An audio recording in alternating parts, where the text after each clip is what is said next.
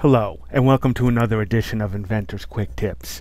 Today we are talking about the Patent Center, the United States Patent and Trademark Office's new portal for getting information about patents and patent applications that are in the public record. The Patent Center replaces the antiquated public PAIR system. PAIR stood for Patent Application Information Retrieval System, and it has been replaced by the Patent Center. And in this video, I'm going to give you a quick tour of it and explain a few reasons why you might use it. So here is what the Patent Center intro screen looks like, and I will put a link to the Patent Center URL in the description for this video. Here is where you can enter an application number, patent number, or publication number. So I will put in a random application number here just to see what turns up. So we'll click the magnifying glass and we get a summary of the application. And I want to draw your attention to this column on the left. Here we have other relevant information for this patent application. And when I click on the Document and Transactions label, I get a list of all the public documents pertaining to this application. And you can download select documents or the entire collection as a PDF file. For those who may have used the old PAIR system, you may remember the term file wrapper. The old PAIR system, in that system they called this file wrapper information. They don't seem to be using that term here, but this is effectively the file wrapper information.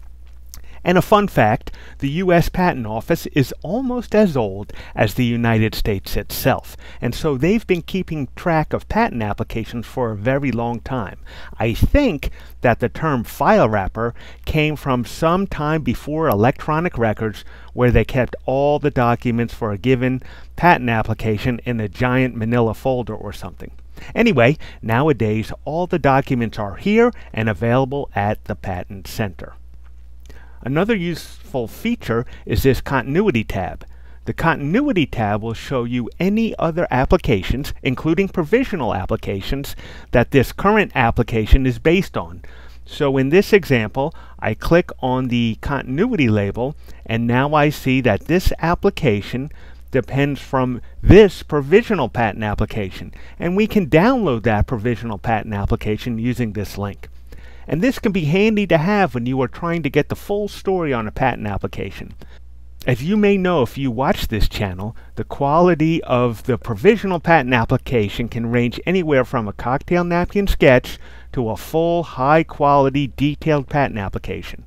And this feature lets you see what you're dealing with as far as what the originating application showed and what's in there. So let's summarize why we might want to use Patent Center. One is to review patent information about our own application, including office actions, responses, and any other filings related to this application. We can also review the same information for other patents and patent applications, including those that may have been used against us in a rejection.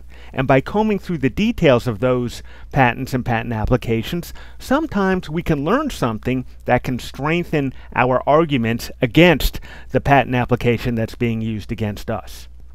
Finally, remember that this is public information, including any related provisional patent applications.